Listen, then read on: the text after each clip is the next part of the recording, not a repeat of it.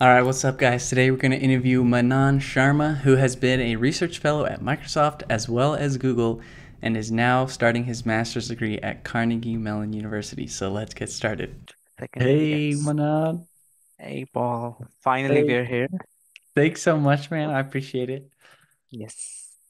So good to meet you in person. I'm super excited for this. Yeah, I mean, I've been looking over your LinkedIn. It looks super cool. You got like a ton of good experience, and I just wanted to ask you about it a little bit. Sounds good. Awesome. Well, yeah, so tell me a little bit about your research experience in the industry, because that's something I've actually never heard about. Like you're working as a research fellow at Microsoft, I saw that, as well as like a pre-doctoral researcher at Google. So maybe you could tell me some more about kind of those roles you had. Right. So just a hands up, both of these roles were when I was back in India. So Okay. maybe I can just start about the Microsoft Research first. So the research fellow role in Microsoft Research India, it's designed for the fresh graduates, like both from the undergrad or the master's program, the fresh graduates from those. Okay. With an interest towards a PhD.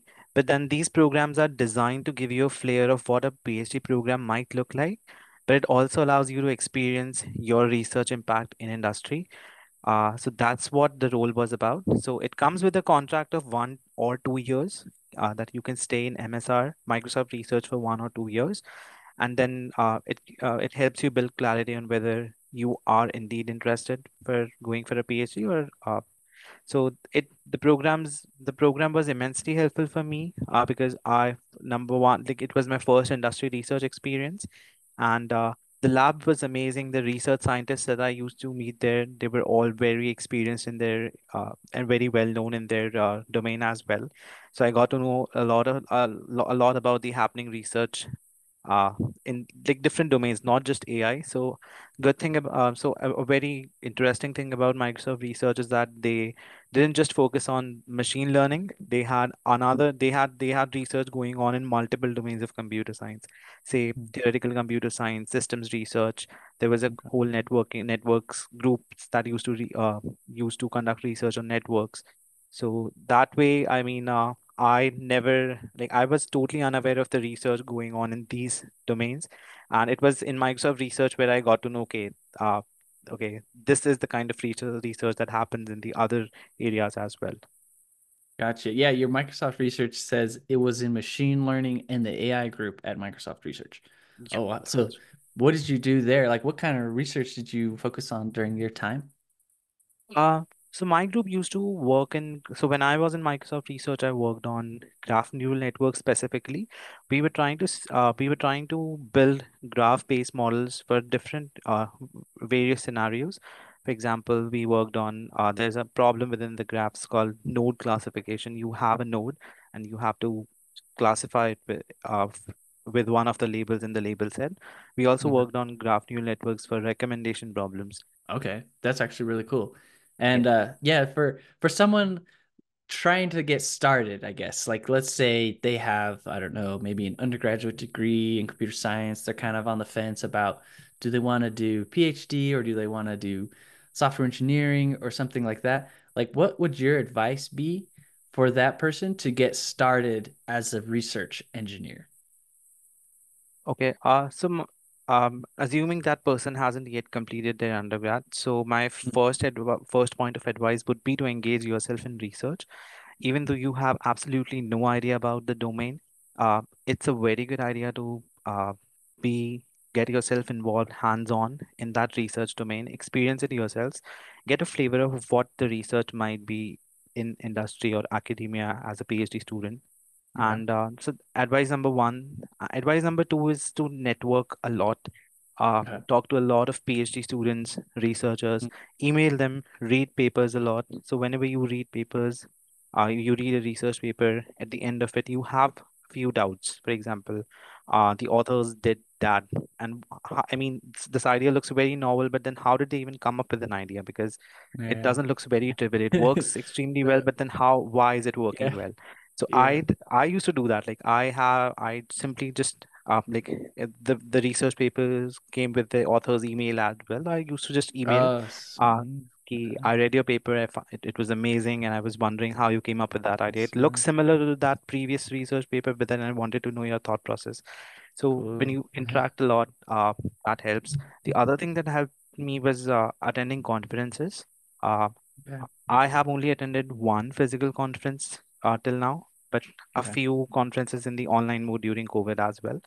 Yeah. And I mean, of course, the social interactions are very limited when in the online setting, but the one Yeah. offline experience that I had, I met various, like I got to know so much about different areas other than mine, and Yeah.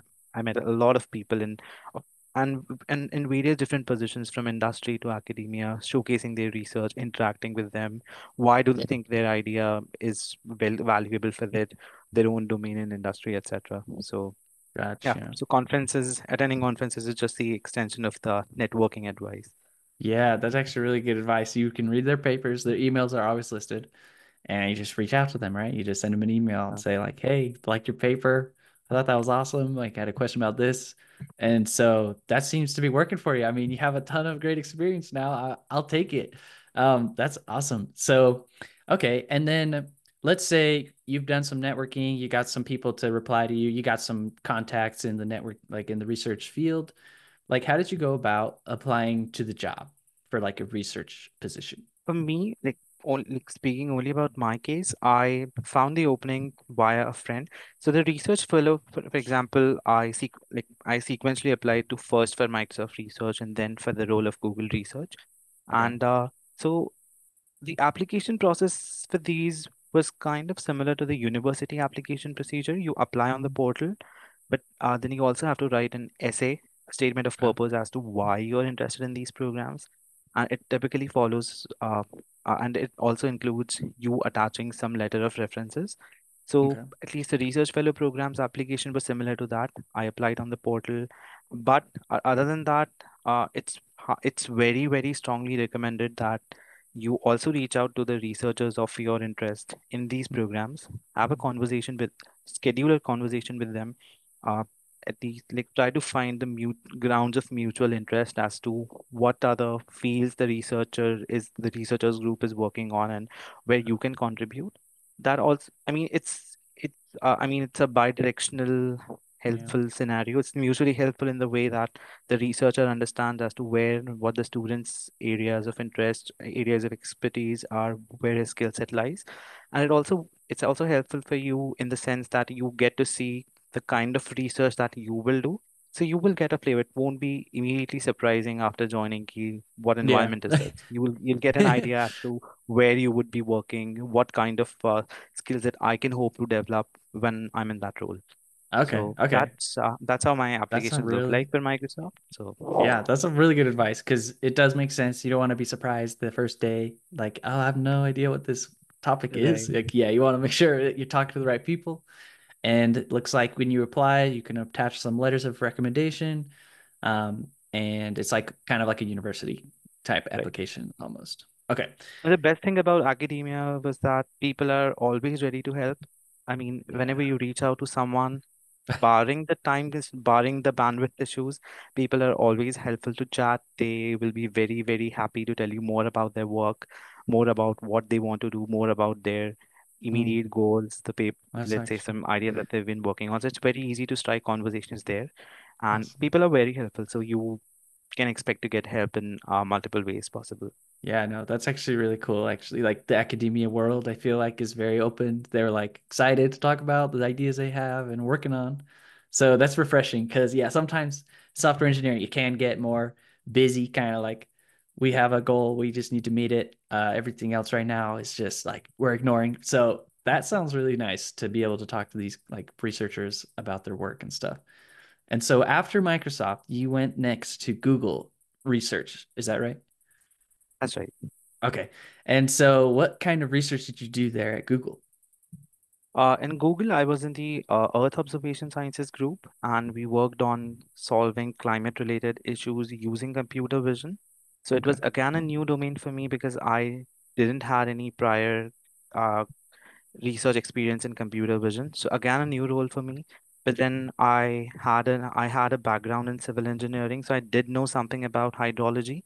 And Oh, hydrology, hydrometeorology, all of these are very much applicable in the climate domains. There are so many problems that oh, that are that have these fields to their core.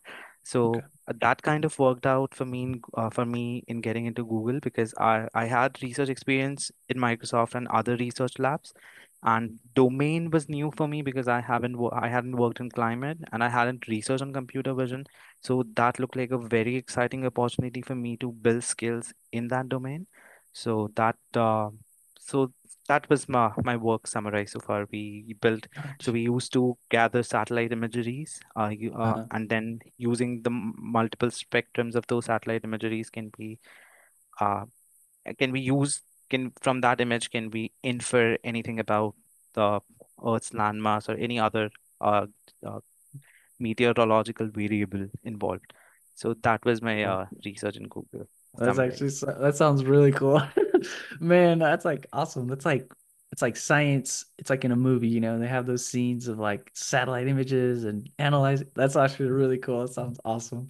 Okay, cool. And you've had like full-time work experience at Microsoft too as like an engineer, right? Yep. Not a software engineer. I was an Okay. applied scientist at Microsoft, Okay.